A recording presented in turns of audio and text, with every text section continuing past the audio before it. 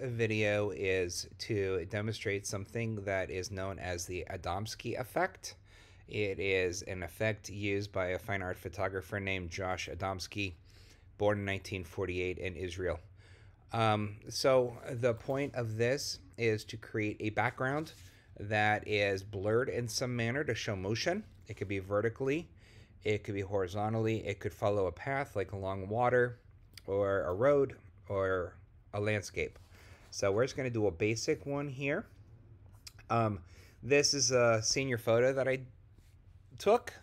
And so the first thing that we are going to do here is we are going to make a copy, just so we have our background copy.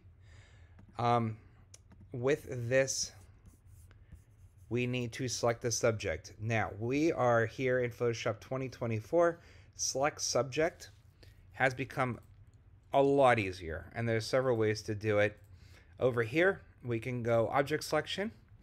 We can click select subject here, or if we have the generative fill bar here, which I have it pinned and can move around, you can select subject there. Either way, I'm just going to click select subject.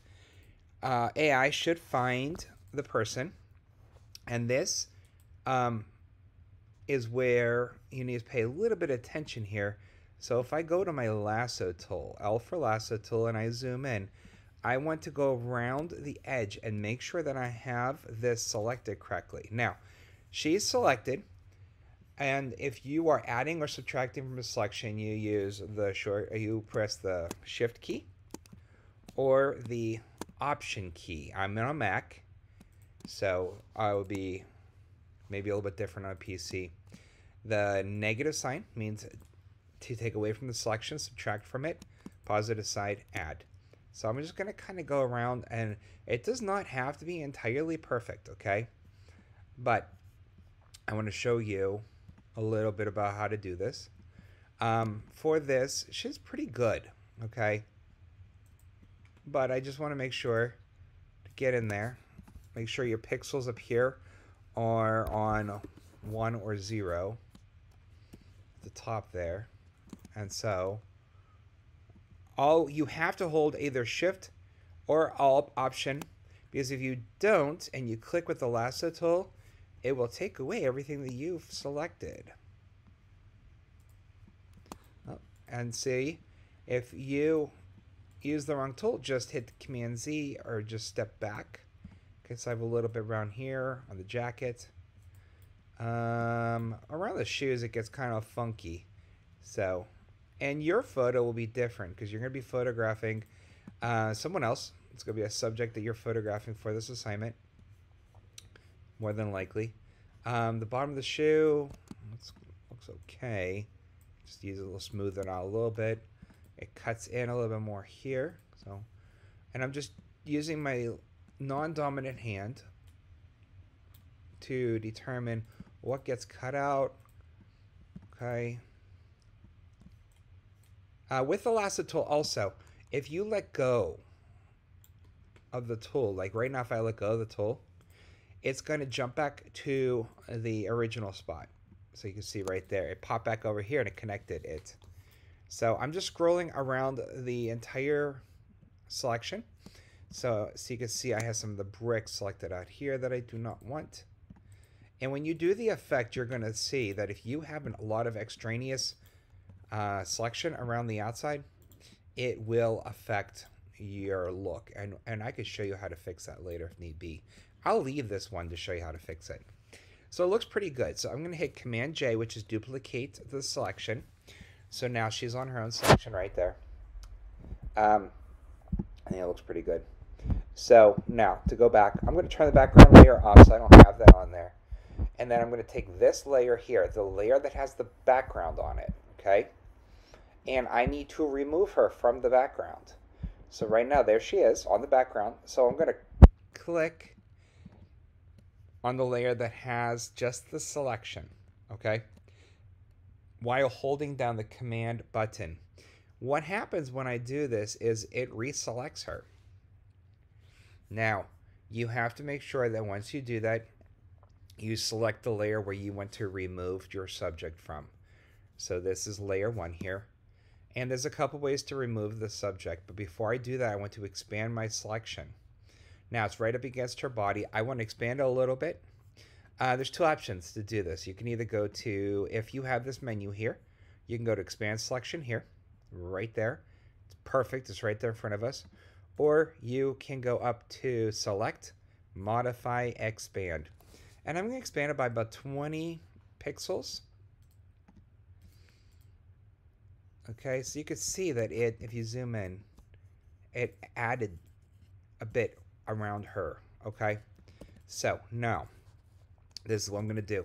I'm going to hit Shift Delete. Shift Delete. Okay, you can also go to Edit Content Aware Fill, or you hit Shift Delete. Shift Delete will bring up this same box.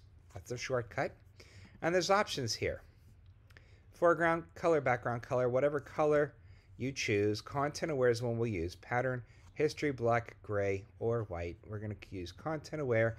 It's going to look and become aware of the content around her to fill in. So I'm going to hit OK.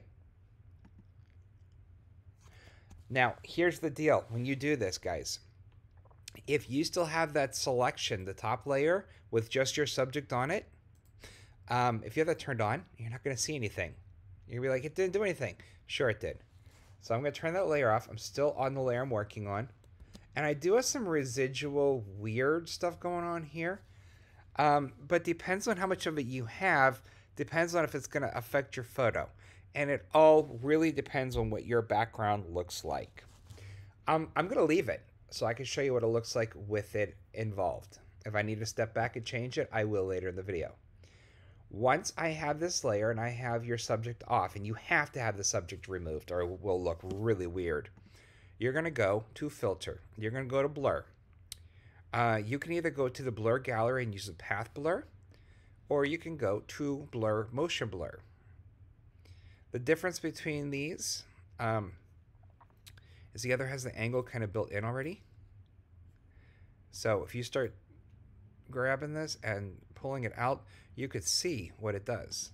Okay, and if you look at this, you're getting these dark edges because she's not entirely gone from this. Okay, so you could pull it up like this, and I'm going to go ahead and do that. And it's to your liking. It's to your liking, so I can't say, oh, you have to do it at 1300 pixels, because I don't know. It depends on your background, what's in your background. I'm going to press OK, and I'm going to turn her layer back on. And why this works with this one is it adds a little shadow, almost like a little shadow around her. Now, some place looks pretty good under the leg, maybe under the other leg here. Over here around the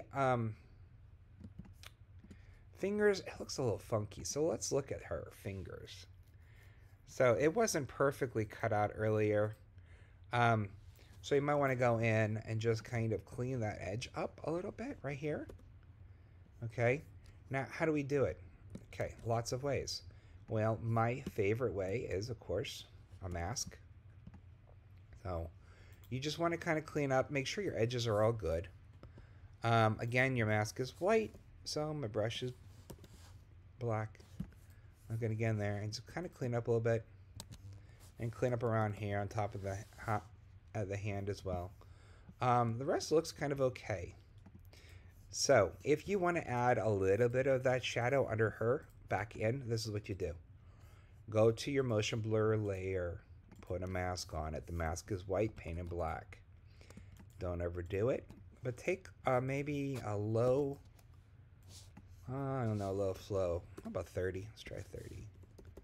And just kind of go, oops. Make sure in the right place. Okay, and just kind of bring a little bit of that back in.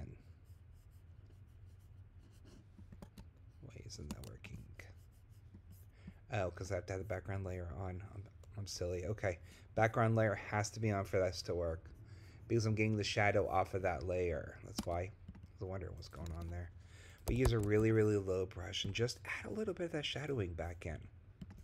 There are other ways you can do that if you want. You can also put a drop shadow on her. Okay, you could. So see, I'm adding a little bit of the shadow back in right here. Just real soft like. Okay. Okay. So that looks a little weird. I might paint a little bit of that back out. But you kind of get the gist, okay? Kind of pulling some of that back out. There you go. Okay. So that is step 1. This is the first photo. Export this, save it, export, etc. Okay. When you're done, you're going to do a second photo. Okay. You're going to do the same exact steps as the first photo.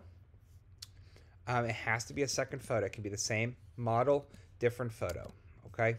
But this is what you're going to do. You're going to take this layer right here. That is where she is, the motion blur layer. You're going to go around. This is called a partial effect, or maybe a partial cut, whatever you want to call it, partial motion. And so what I'm going to do, guys, is I'm going to bring back some of that non-motion areas. So I'm just going to figure out what I need to include. I'm just using a lasso tool to make a selection right there. And then I'm going to change this feather. So because I want the edge to be really soft, I'm going to say, let's say 20 pixels. Okay, you have to hit enter. And then I'm going to take my brush tool. I'm going to make sure I'm on black brush. Black brush, maybe about 60%. Make sure you're on your mask and not the background. I'm going to start painting. And when I start painting, if I paint with black, it starts bringing some of that back into it. Now, if you hit Command D for deselect, you're going to start seeing, you're going to see that edge. And I think the edge is not perfect. It's really harsh. So I'm just going to use a smaller brush and drop my opacity a little lower. And I'm just going to kind of blend in the brush around the edges like this. Okay? Just going to blend it in. What this is called, this is what I call it. I call it partial. And the reason that I'm doing this, I'm going to bring it all the way down here to the edge of my screen here. It's just one other way to do it. Now, if this line of cement right here looks really bad to you and you're just, I don't want that there, you can go in, use a stamp tool, get rid of it. I frankly would do that if I were you, if I had something like that. But I also told you I was going to tell you how to get rid of this right here. So go up to her white mask, use a black brush, 100%. Oops. 100% on the brush.